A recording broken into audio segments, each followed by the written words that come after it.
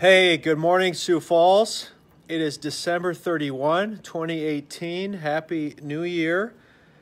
Couple updates for you this week as we head out. I'm sure a lot of you are off today.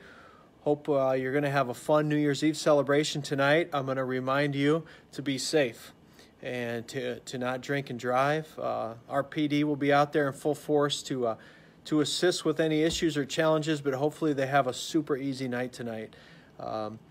Use our ride-sharing services, use Lyft, support our private cab operators, give them a call. Just make the right decisions when you drink and what you do and decisions on how you're going to get home. So there's my public service message on that. A couple other things to update you on. We had a pretty big snow event the last few days. It was a really interesting snow. We had a lot of rain, a lot of moisture, which I've never seen that much rain come down with snow. So that creates some ice and some other issues. Just a reminder, what you can do is you can text Snow Alert, the word Snow Alert, all one word, to 888-777. That's Snow Alert to 888-777. And you'll always be notified when there's a snow event in Sioux Falls where we have a snow alert issued and we have to get the plows out. Second thing you can do, if you ever need sanding or there's an issue that you feel needs to be taken care of, you can always call the city.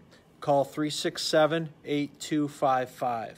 I put both of those pieces of information in the description of this video. So if your street didn't get cleared, if you need some sanding or some additional issues related to icing or whatever it is, always call us. We're here to help.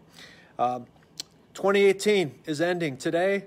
Tomorrow we start with a fresh year and a fresh set of initiatives. First 8 months have been really incredible.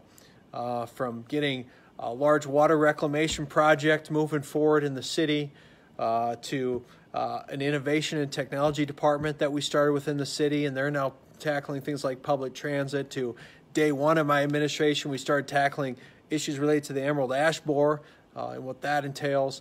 A lot of good things happened in your city this past year, and even more exciting things ahead next year. I'm excited for our PD to be able to share with you the great work they've been doing with narcotics and the record number of seizures that they've had this year. So look for that in those numbers come January. And have a blessed 2018. Have fun tonight. Be safe. Don't drink and drive. And we'll see you next year. Have a great day.